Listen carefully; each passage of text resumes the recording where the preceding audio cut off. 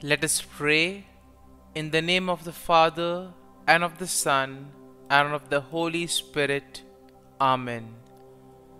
O Jesus, through the Immaculate Heart of Mary, I offer you my prayers, works, joys, and sufferings on this day for all the intentions of your Sacred Heart, in union with the holy sacrifice of the Mass throughout the world, in reparation for my sins, for the intentions of all my relatives and friends, and in particular for the intentions of the Holy Father. Amen. The intention of the Holy Father for the month of February. For parishes, we pray that parishes placing communion at the center may increasingly become communities of faith, fraternity, and welcome towards those most in need. Our Father, who art in heaven, hallowed be thy name. Thy kingdom come, thy will be done, on earth as it is in heaven. Give us this day our daily bread, and forgive us our trespasses, as we forgive those who trespass against us. And lead us not into temptation, but deliver us from evil. Amen. Hail Mary, full of grace, the Lord is with you. Blessed are you amongst women, and blessed is the fruit of thy womb, Jesus. Holy Mary, Mother of God, pray for us sinners, now and at the hour of our death. Amen. Glory be to the Father, and to the Son, and to the Holy Spirit, as it was in the beginning, is now, and ever shall be, world without end. Amen. My dear friends, as we gather together to spend this time with Jesus, let us begin today's morning prayer with an attitude of gratitude by thanking the Lord for all the wonderful things that He has done for us. We thank Him first and foremost for the gift of life. We thank Him for giving us this new day, a day which will help us to do many things. Maybe we may complete some uncompleted or unfinished tasks. Or maybe today could be an opportunity to make a difference in the lives of others. Whatever we may do today, we need to ask the Lord to be present in our every activity, so that whatever we do may be in accordance with the plan that He has for each and every one of us. So as you spend this time with Jesus, thank Him for all that He has done for us. And at the same time, we shall also ask the Lord for the graces that we require. At this moment, let us take this opportunity to share with Jesus all our joys, all the moments of satisfaction, the moments of happiness that we have in our life. And at the same time, let us also offer to Him all that worries us, all that troubles us, all those anxious moments in our life. Let us place all of these at the feet of the Lord, and let us also bring to our mind all our intentions, all that we require. Let us ask the Lord. Jesus says, "Come to me, all you who are burdened, and I will give you rest." We all long for this rest. And as we spend this time with Jesus, let us truly place all our troubles at His feet. And now, my dear friends, today let us reflect and meditate on Psalm 40. Initially, we'll have a general overview of the psalm, and then we shall focus in detail at the various aspects of Psalm 40. So, when we look at Psalm 40, we see that Psalm 40 is a beautiful declaration of the love of God, and it begins, we see, with a declaration of the steadfast love of the Lord. Now, Psalm 40 is also a powerful psalm of hope and deliverance because it speaks of joy and comfort that comes from being rescued from trouble and from being lifted up from the depths of despair. In life, we often come across situations where all hope is lost, where things become difficult, and it is in these moments that truly we can place our faith and trust in the Lord. In those moments, this psalm can be a psalm of reassurance. This psalm can be a psalm that gives us hope to long for. And therefore we see that this psalm is also a song of gratitude and thanksgiving to God for all His faithful love and care. And now, as we have had a general overview of the psalm, let us go and look at the psalm reflecting on each verse or a group of verses. Now, we see that the psalm begins with a declaration of faith in God's steadfast love. And therefore, verse 1 would be, I waited patiently for the Lord, He inclined to me and heard my cry. And this speaks of the deep trust and confidence that the psalmist has in God's love and care. Now, despite difficulties, despite the challenges that the psalmist faced, he knew that God was always there to listen to his cry and to help him out in these moments of distress. As we have seen, all of us have challenges in our lives. How do we react to the challenges? Do we give up? Do we lose hope and faith? Or, like the psalmist, do we increase our faith and trust in the Lord? Now, the second verse, we see that the psalmist speaks of the deliverance that God has provided.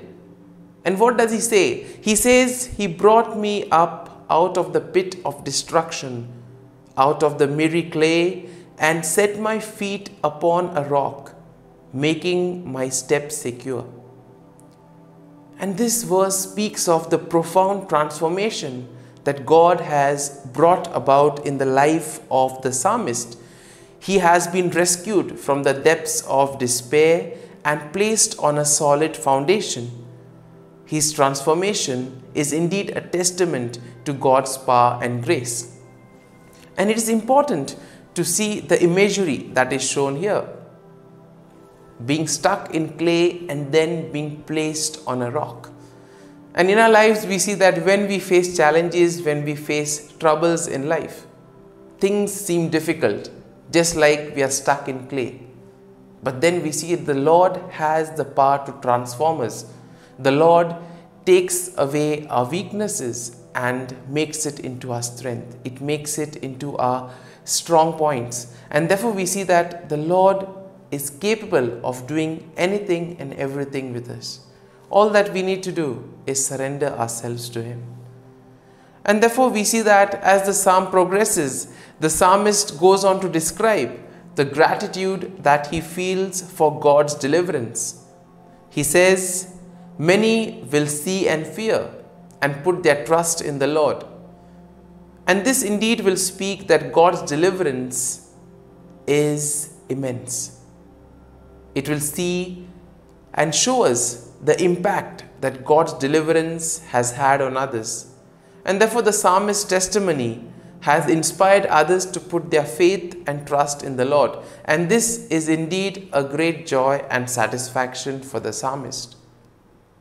We hope that after meditating on this psalm, we too will be inspired to place our faith and trust in the Lord, to rely on the Lord for everything, to surrender ourselves completely to His hands, so that He knows what He does with us, so that we feel secure in His hands. And therefore, in verses 5 to 7, we see that the psalmist will speak of the sacrifices that he has made to serve God. He says, "You do not require sacrifice, or I would give it. You do not delight in burnt offering. The sacrifices of God are a broken spirit, a broken and contrite heart, O God, you will not despise." Now, what does this tell us? This speaks of the importance of a humble and contrite heart. And this humbleness is very important when it comes to approaching God, when it comes to serving God. And here the psalmist recognizes that God does not require elaborate sacrifices. He does not require big offerings, but rather He requires a heart that is truly devoted to Him. Therefore, Jesus on many occasions stressed on the importance of humility and generosity. He says, rather than offering big sacrifices, doing good deeds to others, being a good neighbor, showing love towards one another was something that is truly valued. And we see that in verses 8 to 10, the psalmist will then speak of the troubles that he has faced and the way in which God has sustained him through all those challenges in life. He says, "I delight to do your will, O my God, your law is within my heart." And this tells us of the deep commitment that the psalmist has in serving God and living according to His will. Now, despite all the difficulties he has faced, he has remained steadfast in his devotion to God. And then in the final verses of the psalm, the psalmist speaks of the hope he has in God's deliverance. He says, "Lord, let all who seek you rejoice and be glad in you. Let those who love your salvation say continually, 'Great is the Lord.'" And this indeed speaks of the joy and peace that comes from knowing God and from trusting His love and care. The psalmist indeed knows that God will always be there to deliver him from trouble and to lift him up from the depths of despair.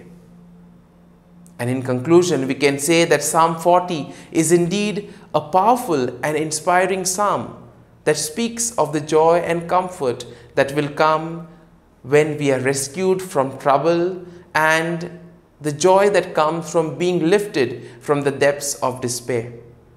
It is indeed a song of gratitude and thanksgiving to God for His faithful love and care. The testimony of the psalmist of God's deliverance has indeed inspired others, and in this way it has led others to place their faith and trust in God. And this very fact is a source of great joy for the psalmist. And the psalm invites us to be humble, to focus on doing good to others. And now, my dear friends, let us close our eyes at this morning hour and let us thank the Lord. Let us praise Him.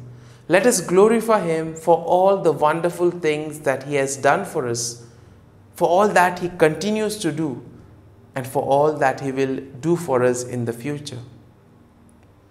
Loving Father, You have given us this time in the morning. You have been gracious to us. You have given us Your Son, our Lord Jesus Christ, who has cleansed us from our sins. He has taken away all our sins and He has given us new life. Lord, You have given us the Holy Spirit, and we ask You, Lord, to bless us and protect us. For all this, Lord, we thank You, we bless You, and we glorify You. You have protected us and You have guarded us all through the night. And You have given us this time to spend with You. You have given us the gift of this new day, a day to make a difference in the lives of others. And Lord, we ask You, whatever we may do today, be with us. Be part of our activities, be part of our work, so that through our work, through our activities, we may be able to radiate Your love, peace and joy. And Lord, as we reflect on this psalm, we ask for the grace of being humble. And now let us spend a few moments in silence, reflecting on this psalm, allowing the psalm to take root in us. It is only when we make the psalm personal that truly we will be inspired by it. So as we spend these moments in silence, let us reflect on a line or a thought that touched us after meditating on the psalm. And let us ask the Lord for the grace that we may be humble, that we may devote our lives towards enriching the lives of others.